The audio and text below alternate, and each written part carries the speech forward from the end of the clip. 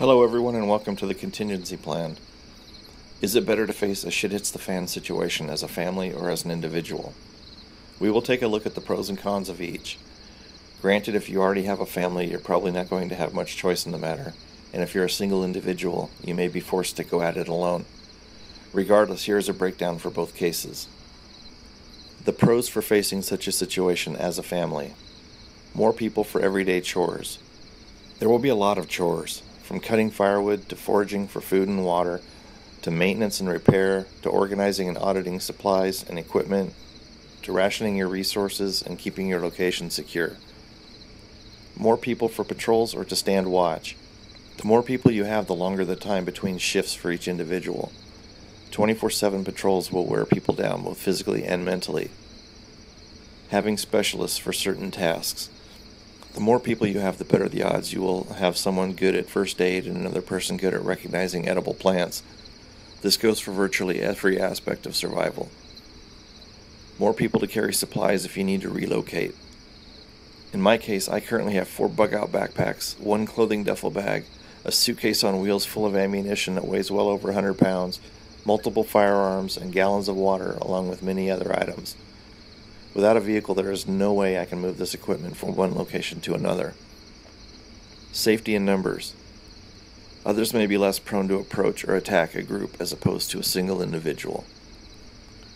Moral support. There will be days where you just want to say fuck it, but with others depending on you, it will give you motivation and reason to keep going. The cons for facing such a situation as a family. More mouths to feed. At a certain point, finding food even for one person is going to become extremely difficult.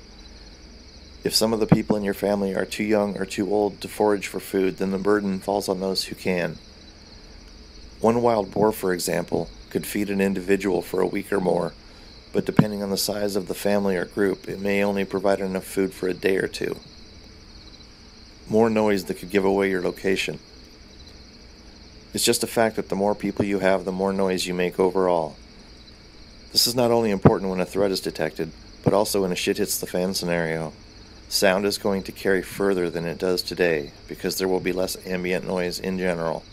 The sound of a couple of children playing will carry a very long way in such a situation.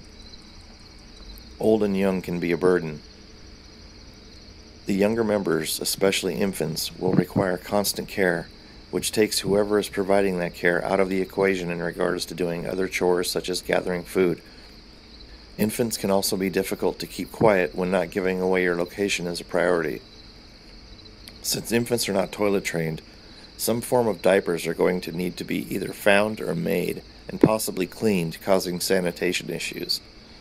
Older family members can also become a drain on resources, slow down progress when traveling, and be unable to pull their own weight. Both the very young and very old are also more susceptible to illness and injury. Older people are more likely to be on prescription medications, and what happens when those medications run out? Almost impossible to be the gray man in a large group. Blending in and not being noticed becomes much more difficult the more people there are. More chance of someone going off the reservation. When you increase the number of people, you also increase the odds of someone disagreeing or not going along with the general consensus of the group as a whole. Without everyone on the same page, you risk the odds of the entire unit breaking down. Seeing a family member or loved one killed or injured. How well would you handle seeing a family member killed or gravely injured? This could easily be a real morale breaker for someone. The pros for facing such a situation as an individual. Easier to be the gray man. Blending in and not standing out is much easier as a single individual. Less resources needed. This may be the biggest one. In regards to both supplies and food, you only need enough for one. If you go foraging, the minimum amount you will need to gather is 1 meal for one person, as opposed to feeding an entire family. You will only require enough medical supplies for one person, enough water for one person, enough shelter and warmth for one person. This not only takes less time to do, allowing you to focus on other tasks, but also removes the pressures of providing for others. The ability to be quiet or hide. There will be instances where not giving away your position may save your life. Much easier to move. A single individual is much more mobile as long as he or she doesn't have a lot to carry. Traveling at night silently or in a canoe or on a bicycle or a vehicle is much easier if you are alone. A group, along with their supplies, may also require multiple vehicles. Now, instead of finding a car to travel in, you will require multiple cars or an RV. Cons for an individual during shit hits the fan.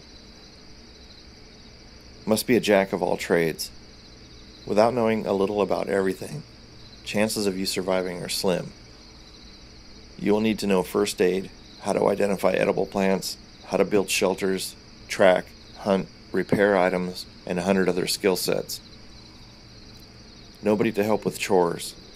You will be required to do all physical tasks by yourself, including wood cutting and gathering, water gathering and purification, food gathering, shelter building, and everything else you can imagine.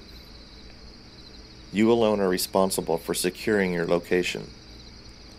Patrols won't be possible, which means by the time you realize there is someone there, they will basically be right on top of you. Lack of human interaction. This will be an issue for some, but not others.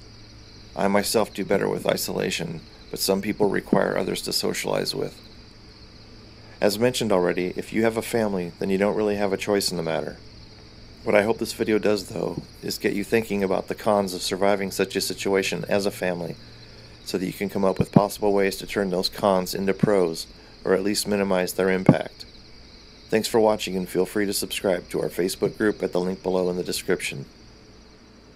Peace.